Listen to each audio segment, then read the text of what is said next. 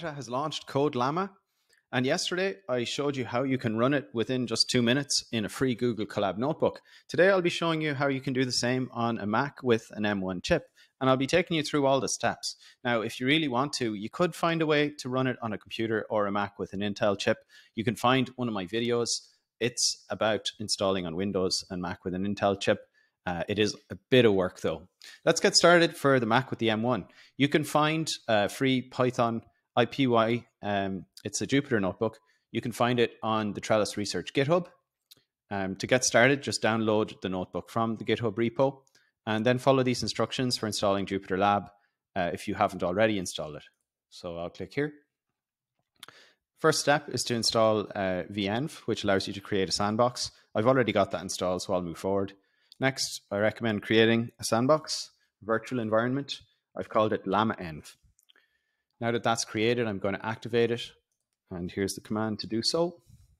Next, I'm going to install JupyterLab within that environment. For this, you do need to have Python. I think I have some instructions. You'll find them on GitHub as well for installing Python if you have to do it the first time. I recommend using Homebrew if you're going to do it on Mac.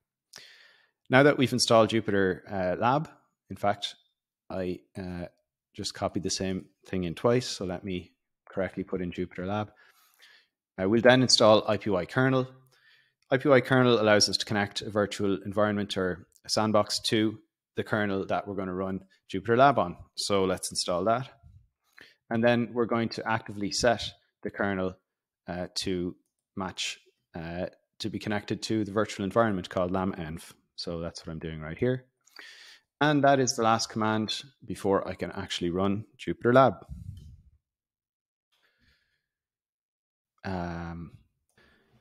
And here is JupyterLab. I'm now seeing my Jupyter notebook. Here is the free notebook that we're going to start off with. And I'll then show you a pro version where you can add files to the context of your chat, save chats, reload them later. Once you open up the notebook right here, just check that the kernel is Llama.env, which is the virtual environment we created. And then you can select run and run all cells. It'll now give you a choice to choose your operating system. So you want to choose B for Mac with an M1 chip.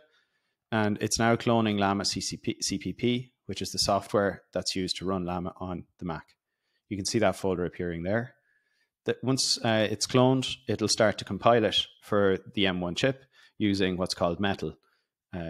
Metal allows the compilation to make use of the GPU on the M1 chip, and that really accelerates, and that's why the M1 chip works so well. It takes a little bit of time to compile. I'm not even going to speed up the video though, because it's quite impressive how fast it runs. Compilation is completed now, and now we're going to look to download the model itself. So that's downloading Code Llama. So there's a HTTP request sent, and ultimately we're downloading this model here, which is Code Llama Instruct 7B. It's the smallest model. I'm using gguf, which is the new form of ggml. It's specific for running on C, so it runs in C language. And it's in some ways it's quite simple, and that's what allows it to operate nicely on laptops. Now, I'm downloading from the bloke. He has generated a range of these models. There are quite a few versions, which I'll just show you here. They range in size. The larger the size, the better the quality, but also the slower. I've literally picked the smallest one here. It's quantized. It has 2-bit quantization.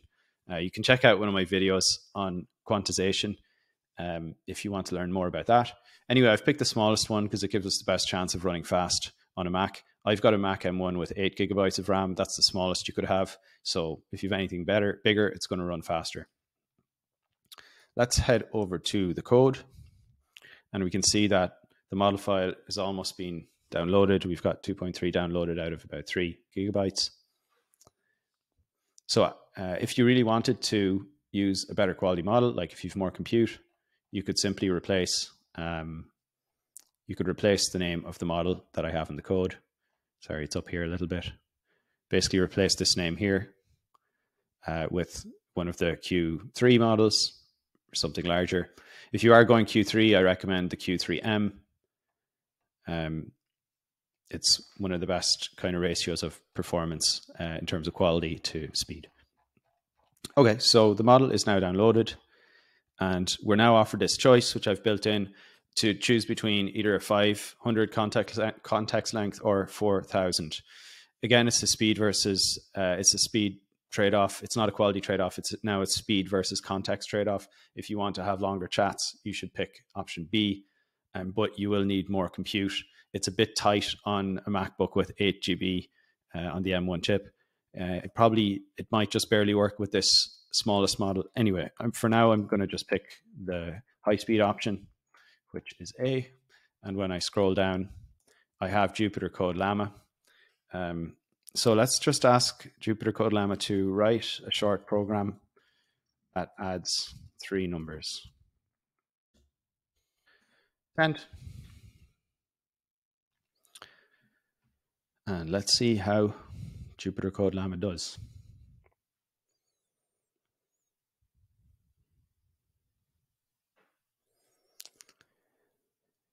Okay, so looks like a Python program.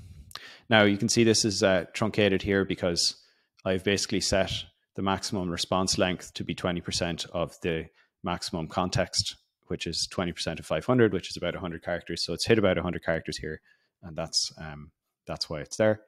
Now you can clear the chat and you can start again. So again, to be useful, ideally you would have more than 8 GB of RAM on your Mac, and then you can just select option B and set it to longer. You can even set it to even longer than 4,000. You can go up to 16,000 because that's what it's been trained on. There's another way with rope scaling. I'll maybe show on another video where you could go up to 100,000 or more in context length. So let me know in the comments if that's something you're interested in. In the meantime, let's head over and take a look at Jupyter Code Llama Pro. Now, the difference with this notebook, I'll just say, in fact, let's go back to this one, and I'm going to stop the kernel. So I'll just shut down the kernel, and I'm going to run the Pro notebook. So here, check I'm on Llama env and go to run and run all cells. Select option B. It's not going to have to download again because it'll detect that we've already cloned Llama.cpp. And it's just bringing me right to the selection of high speed. And so I can scroll down here. And here's Jupyter Llama Pro. It's very similar, but it allows you to upload a file and save the chat. For example, just show you some sample files here. I downloaded a Stripe API PDF. So you could upload the Stripe API reference just as context. So you see here, it's now added this API. It's only adding 80% of the context of the 500 word context, token context. So if you wanted to upload more, you'd need to go back and select the option for longer. But anyway, you can see here how it's added that.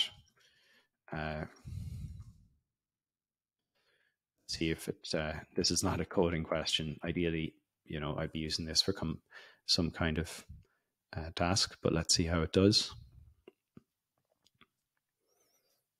I don't know if it will. Okay, well, it's more than 5 words, but I guess it gives a summary. Now you can save that chat as, let's say, my Stripe chat.